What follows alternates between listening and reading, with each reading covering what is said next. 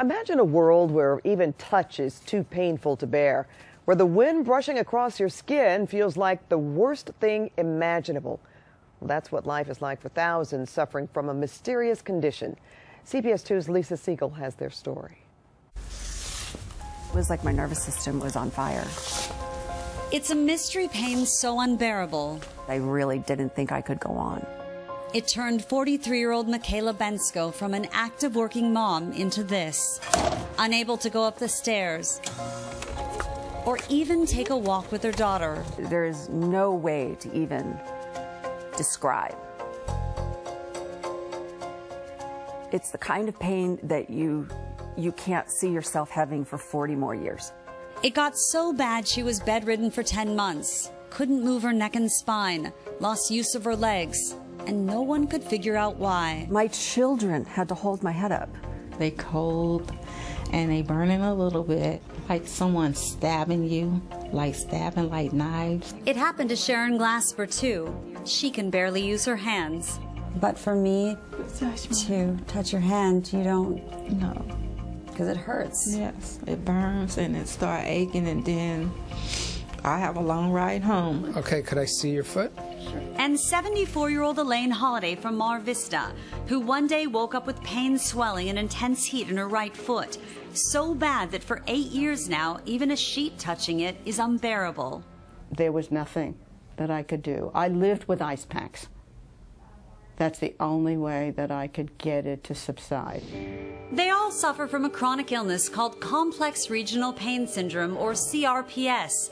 It can strike anyone, anywhere, at any time. We really don't know why one person gets it and another person doesn't. Dr. Joshua Prager is a pain management specialist at UCLA.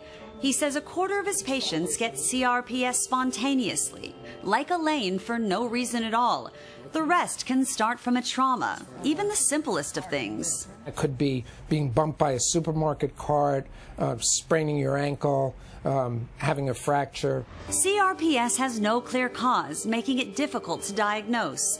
What is known is that it's a disorder of the nervous system, causing nerves to send constant pain signals to the brain. Although it can affect anyone, the doctor says most of the patients he sees with CRPS are women between the ages of 20 and 40.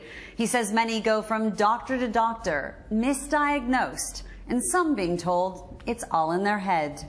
Medical schools don't teach about it, so physicians don't know to look for it. I would have thought I was a hypochondriac if I'd looked at the list of all the exams and all the testing that I'd had done. Although there's no cure, doctors can help patients manage the condition with physical therapy, medication, even implanting devices like this to dull the pain. It's an integrative approach to healing, not a cure, a new way of living. Do I feel lucky that I just have it below my ankle? I guess so. Just look at Sharon. The pain isn't gone, but it's better. Enough to reach out and do this. I'm gonna give you one. I give you one. You can. Yeah. Thank you so much for everything, and let me spread the word, because people really don't understand. They really don't understand. And Michaela, who after intensive treatment, You all said I could do it. I didn't even believe that I could do it, and I did it. a surgical implant, medication, and physical therapy, was able to find a way to walk again. It's being able to wrap your brain around a diagnosis, understanding life is different. Okay, let's have a good cry. And then you got to pick yourself up and keep moving forward. While Michaela still struggles to walk and uses her scooter and lift to help her move around, she considers every day a blessing, even blogs about her life.